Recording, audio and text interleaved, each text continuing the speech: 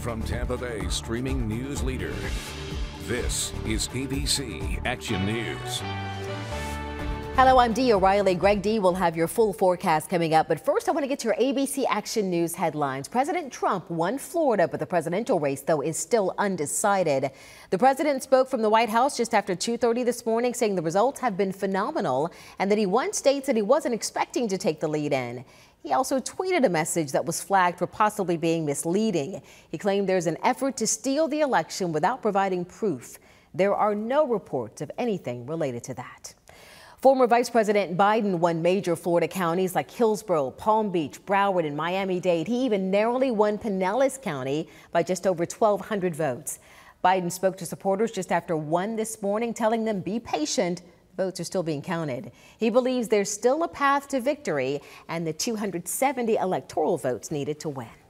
Florida's Secretary of State is celebrating a successful election day. No major issues were reported. Laurel Lee is attributing that to hard work from election supervisors counting early and also mail-in ballots ahead of time. She also says that there were no successful cyber attacks on the state's election system. That's despite attempts, which she says happen often.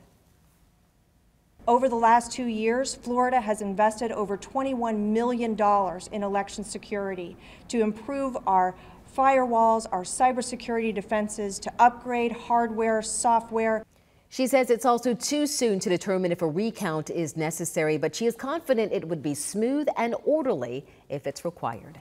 Amendment 2 passed, and now Florida's minimum wage will increase incrementally to $15 an hour. It'll first increase from $8.56 to $10 an hour. It'll then increase $1 each year until it reaches $15 an hour in 2026. Economic experts say minimum wage increases help some people but hurt others. They say there may be better ways, including job programs and training for high-wage careers.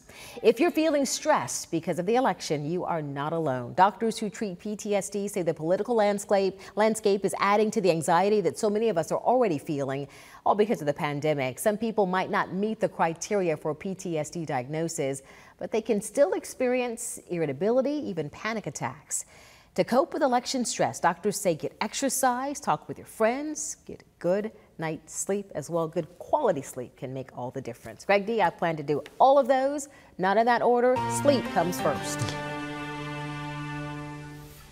Nice walk outside today, Dia. 2 would do wonders, especially with the weather as nice as it is. Temperatures right near 80 degrees for the afternoon. That's actually where we should be for this time of year. The humidity is going to stay low with our dew points in the upper 50s.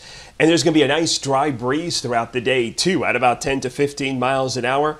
And just a couple of scattered fair weather clouds popping up during the afternoon. I am thinking rain chances are increasing now as we head into the weekend. You can take a look at that forecast by downloading the free ABC Action News app. Dia? Thank you, Greg. You can now get news 24 hours a day on our free streaming news channel. Just download the ABC Action News app on Roku, Amazon Fire TV, Android TV, or Apple TV.